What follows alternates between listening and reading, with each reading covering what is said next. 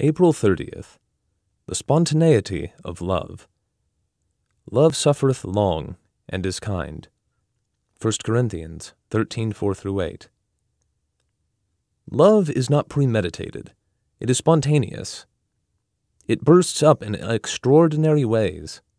There is nothing of mathematical certainty in Paul's category of love. We cannot say, "Now I am going to think no evil. I am going to believe all things."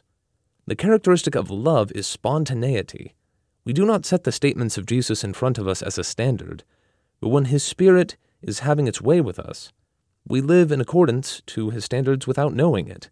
And on looking back, we are amazed at the disinterestedness of a particular emotion, which is the evidence that the spontaneity of real love was there.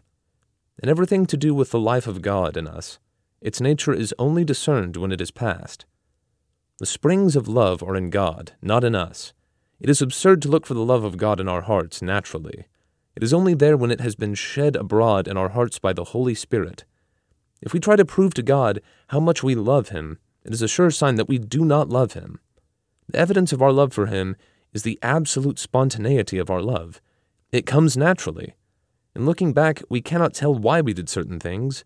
We did them according to the spontaneous nature of His love in us.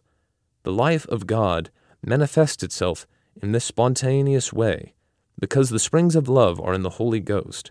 Romans 5:5.